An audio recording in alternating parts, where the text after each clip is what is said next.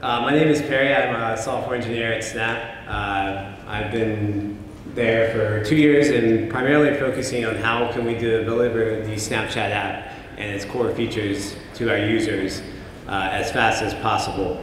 And interestingly enough, when I got there, Snapchat was always continuously deployed. It's one of the advantages when you start from scratch and you have one big monolith, which is something we'll talk about how we're breaking it apart today.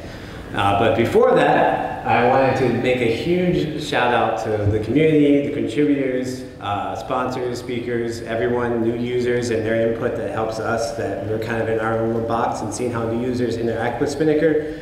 But I wanted to get a big round of applause for everyone that's helped me along the way, and I couldn't have made it without all of your guys' help, so appreciate it.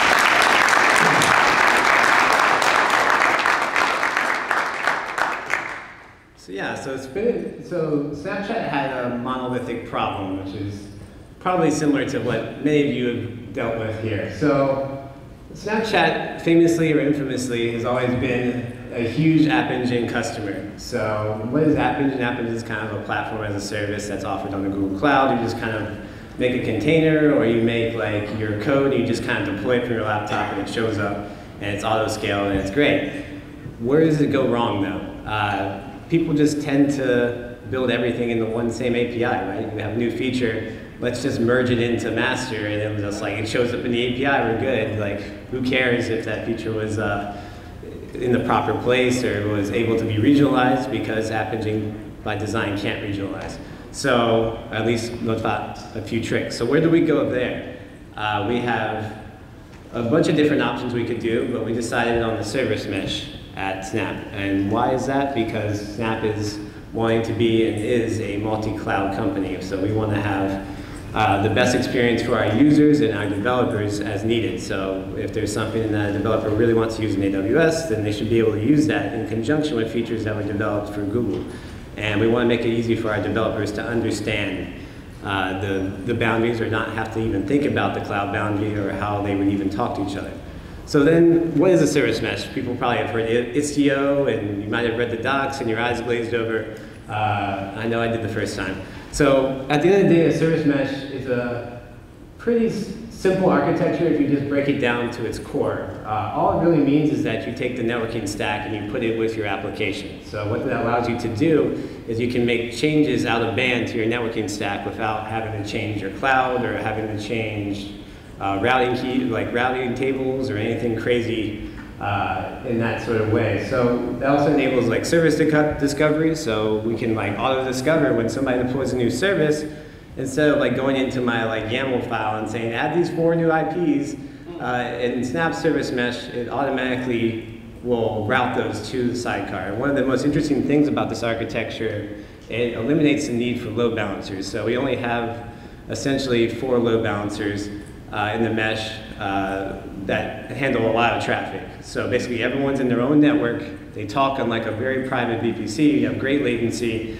You don't have to worry about making mistakes and accidentally going to your public IP and going into the internet and coming back in, because we designed it so you just can't.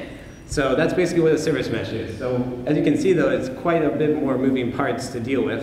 So that means we have more services now. We don't just have one big monolithic app. It was like, oh, we just deploy this app and now Snapchat's updated, right? New features, like we just shipped like memories or something. It's going, it's really good to go.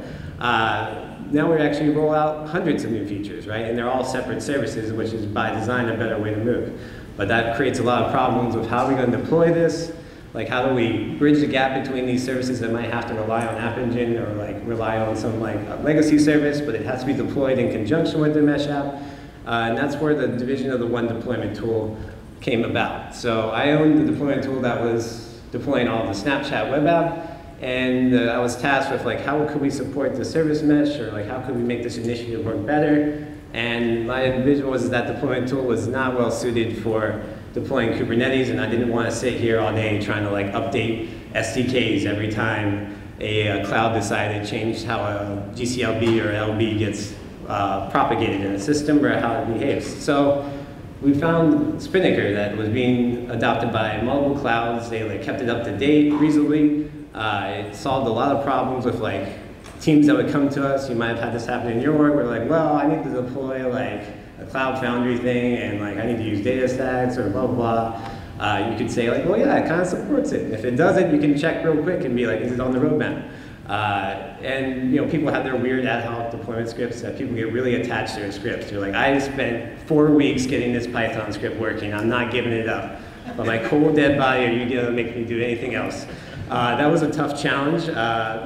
So we just had to like basically just win by design on that one. There's still some people out there that are like that. And then like our deployment velocity was just going up by an insane amount, right? Like in the old world, we were very happy if we got 35 deployments in a day, which is quite a lot for that large amount of traffic.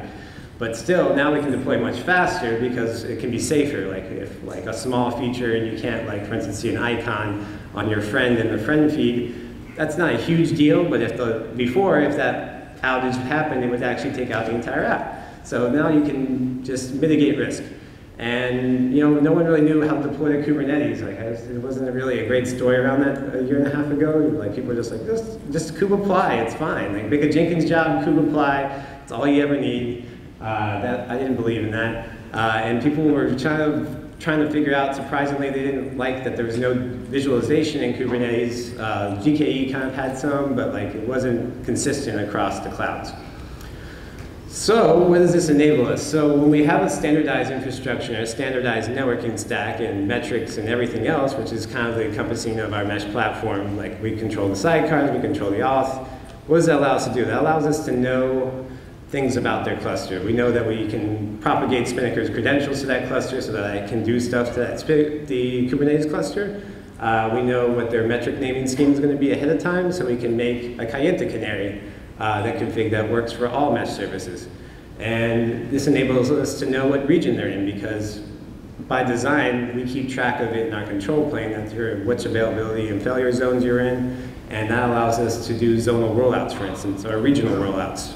Automated pipelines and stuff like that. So that's what we'll get to now. Like, so how today can a Snap developer make a Spinnaker deployment pipeline? So we kind of took a different route than some of the like infrastructure as code thing here to start.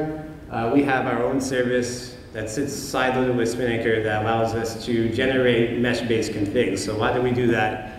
It's because we have a whole bunch of metadata sources and microservices that we can query to get all the information I need to onboard a cluster to Spinnaker. So today we use the Spring Cloud config GitHub integration. You might have gone to Scott's talk earlier today, I believe. And that's kind of what we use. So all new accounts come in through our provisioning service in the mesh because we handle provisioning, not our developers. That's key. So they can't sit there and like make themselves open in the internet and remove all RBAC.